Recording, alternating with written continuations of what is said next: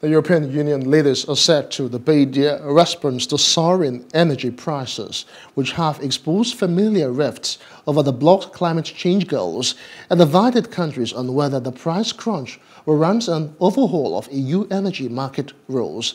Leaders will discuss a toolbox the European Commission published last week, which outlined the national measures governments can take and said Brussels would look into longer-term options to address price shocks.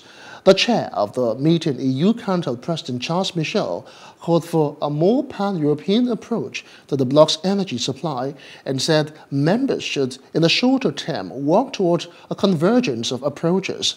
Most EU countries have already drawn up emergency action plans to shield consumers from the price spike, including energy tax cuts and subsidies for poorer households. And on Thursday, leaders will encourage others to follow suit. We have put forward as a Commission a set of measures concerning the energy prices and electricity prices to support consumers. We know that we also will have a look at the way the energy market is functioning as a whole.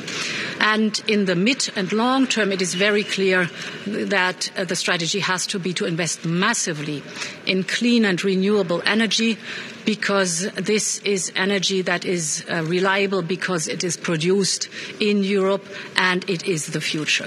As we are small countries, we do our share in climate policy, but we also need the G20 countries to raise the ambition and do their share as well. It's our common globe, and we have to do this all together. United, we are strong. Hello. Hope you enjoyed the news. Please do subscribe to our YouTube channel and don't forget to hit the notification button so you get notified about fresh news updates.